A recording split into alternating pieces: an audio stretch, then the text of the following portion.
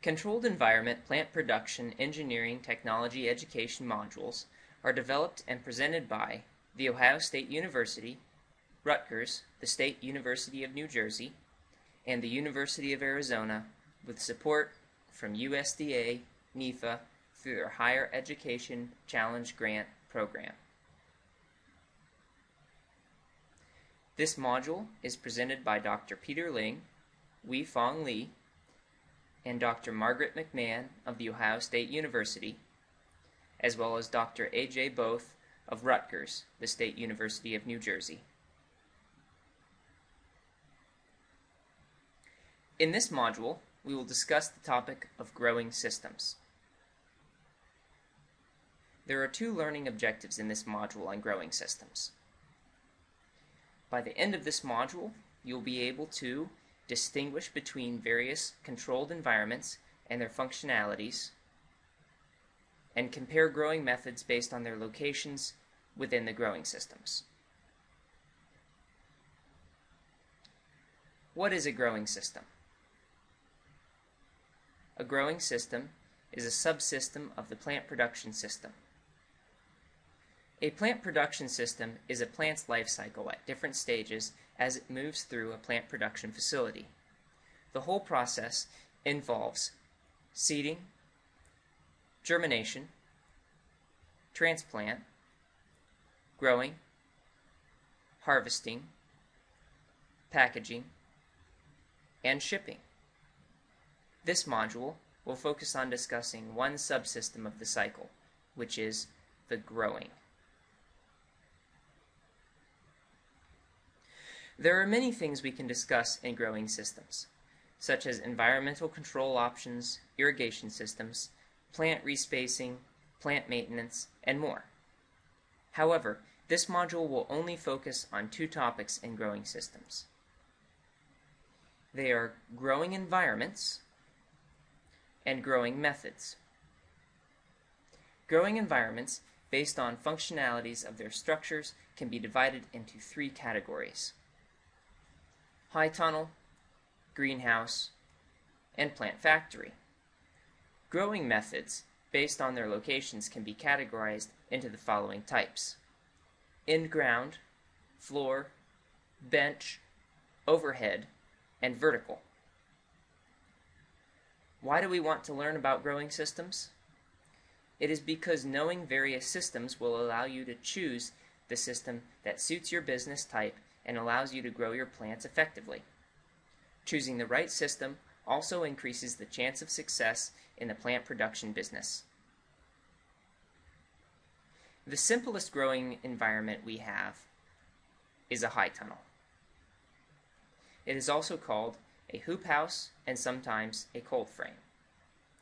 A high tunnel is a low-cost, somewhat leaky, transparent structure that is usually glazed with a single layer of material. It is used to protect plants from severe weather damages, such as frost, wind, and rain, in order to achieve growing season extension. A high tunnel's inside climate, such as temperature and humidity, is passively regulated by incoming solar radiation and natural ventilation through the sides or roof openings. Since a high tunnel does not utilize active climate control systems, the microclimate inside a high tunnel could vary a lot from the center to the edge and swing vastly throughout the day depending on outside weather. If you are willing to invest more money or are in need of better climate control for your plants, a greenhouse might be your choice. On top of weather protection and growing season extension, a greenhouse is normally glazed with double polyethylene or with glass. The structure is less leaky and has better insulation compared to a high tunnel, so that an active climate control system can have a better control on the inside climate and have less energy loss to the outside. Two basic active climate control systems are sensor automated heaters and cooling fans, as shown in the picture here. Since active climate control systems are able to maintain climate that is close to the set points, a greenhouse usually has small environmental fluctuations. The third option of a growing environment would be a plant factory. As the name illustrates, it is a factory-style environment where the plants are grown in fully enclosed and mostly opaque structure. Therefore, it is highly insulated. A plant factory does not rely on natural sunlight. Instead, it only relies on artificial light. It has a fully automated climate control system where all the environmental conditions, such as temperature, humidity, CO2, water, nutrients, and light, are regulated by instrumentation. A plant factory has the most stable and optimized environment for plant growth. The plants can be stacked without worrying about shadowing the plants below, improving spacing efficiency. With all the positive values, however, the primary drawback of a plant factory is the cost. Due to its highly artificial environment, the operational cost of a plant factory is relatively high. Now, let us dig into the second topic of this module, growing methods. The most traditional way of growing plants is in the ground. In-ground growing gives you the flexibility on spacing out the plants each time you grow them. It does not require any additional structure other than a regular protective cover, and therefore does not add any additional load to the existing structure. In-ground does not require the use of commercial growing media. There are several drawbacks to using the in-ground method. There is limited air movement around the plants.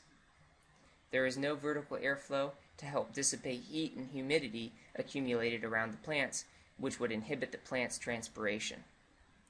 Also, the irrigation activity might cause water buildup around the plants and increase the chance of disease infection. You are required to deal with pest appearances, such as weeds, insects, and in-ground pathogens that could conduct soil-borne diseases. Plants are not movable once they are rooted into the ground, and thus rearrangement of the plants to another location is challenging. From a labor perspective, it is difficult for workers to bend at their waists to get to the plants, and also workers have to reach out to the plants rather than the plants being moved to their sides. The second growing method is floor growing. Floor growing is slightly more advantageous than in-ground growing. Floor growing typically grows plants in containers on the floor. Plants are not rooted in the ground, which makes respacing easier than in in-ground growing. There are no additional structures needed other than the possible flooring. Hence, there is no additional burden on the existing structure. As long as the growing media is not recycled, the chances of exposing plants to ground insects, pathogens, and weeds is greatly reduced. Also, floor growing can be combined with potential technologies, such as floor heating and flood floors, to improve the growing environment quality. Unfortunately, floor growing still inherits the disadvantages of limited air movement, irrigation concerns, plant relocation challenges, and labor posture challenges that are presented with the in-ground growing method.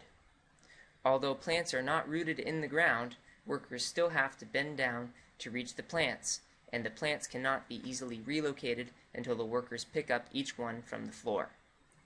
With the addition of pots, growing media, and other potential technologies, floor growing becomes more expensive than the in-ground growing method. The third growing method, also the most popular method, is bench growing. The bench growing method can be categorized into stationary and portable benches. Stationary benches could be made from materials such as wood, metal, plastic, and even concrete, while the bench top could be solid, netted, or gapped. Portable benches, based on mobility, can be divided into three groups: movable benches, rolling benches, and movable tables. The stationary bench method requires you to build some benches in the greenhouse. The benches are stationed on the floor, which does not create structural load to the greenhouse frame. Bench method users most likely would use containers and pot media to grow plants, which reduces pest presence by eliminating recycling of ground soil. with a location higher than the ground and potential use of open bottom benches, such as netted or gapped benches, vertical airflow that doubles the air movement efficiency can occur.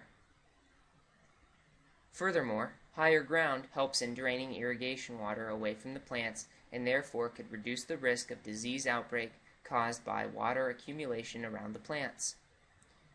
One of the disadvantages of the stationary bench is the challenge of plant relocation. Plants cannot be easily transferred from one place to another without using a transport, such as a cart. Labor accessibility is improved, but still a concern. Plants are at waist height now. Workers do not have to bend at their waists all the way down to the floor. However, workers still have to walk to the plants from row to row. Stationary benches are typically very heavy, long, or huge. Frequent rearrangement is difficult, and therefore the stationary bench method has lost its spacing flexibility. Arranging a greenhouse that is human accessible only, or machine accessible, has to be decided ahead of time. Portable benches have all the advantages that the stationary benches have. There's no structural load, less pest presence, better air movement, and less irrigation concern. On top of those, portable benches make it easier for workers to relocate and access the plants. The benches are now portable, which means you can easily transport the plants along with the benches that they are in and bring the plants towards you instead of having to reach out or walk to the plants. Portable benches, however, still have the difficulty of spacing flexibility, since the bench top size is fixed and the number of containers that can be placed in one bench top is fixed as well. Another disadvantage is increased infrastructure needed to move the bench tops around. This infrastructure costs money. Portable benches are categorized into three groups.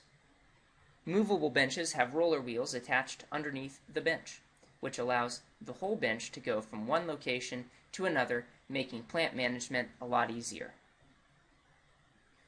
Rolling benches are a system that allows a row of bench tops to move from one side to the other using a cranking mechanism. This system opens up a single floating aisle that allows labor access to each row of plants. Growing capacity is increased by eliminating the rest of the walkways. Moving tables have the ability to move from one location to another. Thereby, workers can move the whole bench top to a convenient working area.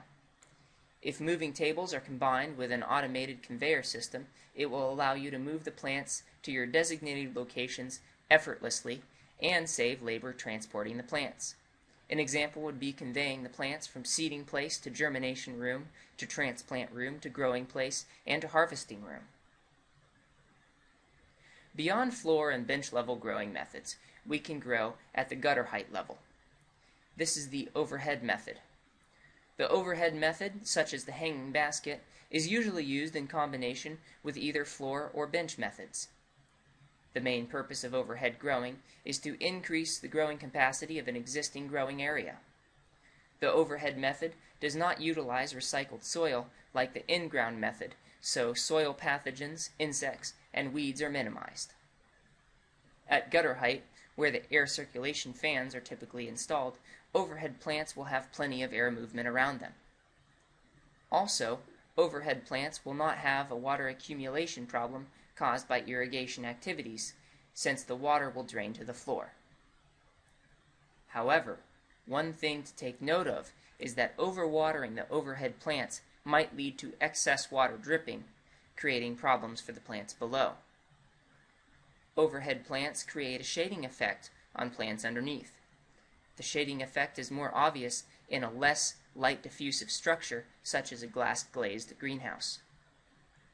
Hanging plants at gutter height and at fixed locations not only makes it hard for workers to reach the plants, but also makes it more difficult to relocate the plants, since hanging locations are most likely fixed locations, such as trusses or horizontal bars inside the greenhouse. It is difficult to adjust overhead plants' spacing, except the spacing along the bars. Also, the weight of the hanging baskets will create an extra load to the overhead structure and therefore requires stronger frames. Vertical growing is a diverse version of the bench method, where plants are grown in multiple layers. The major benefit of this method is increased space utilization in an existing growing area. Additional benefits are decreasing presence of pathogens, insects, and weeds in the soil, reduced water buildup possibility, and elimination of additional load on the existing greenhouse frame. However, there is additional load to the greenhouse floor. Vertical growing creates a shading effect due to multiple layers of plants. The air movement around the canopy is not as efficient as the bench method due to increasing densities of plants and structures.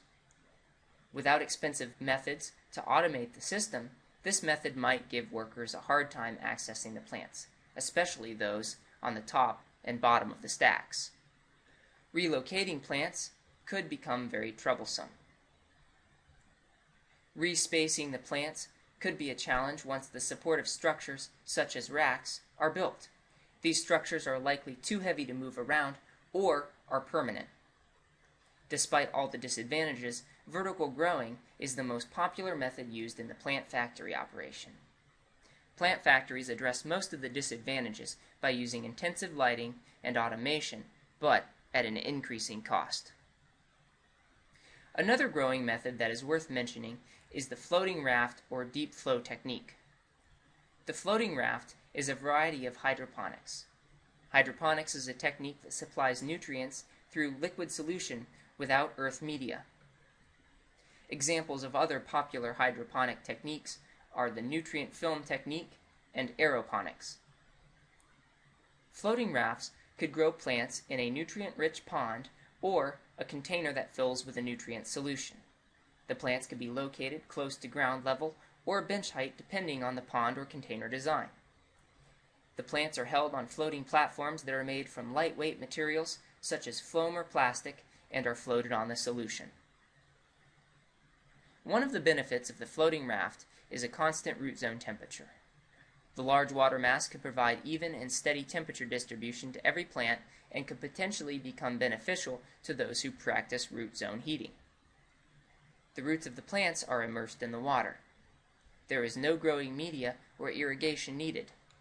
Therefore, there are no water buildup problems or soil-related pests. However, the solution has to be mixed well to provide even nutrient supply to all the plants.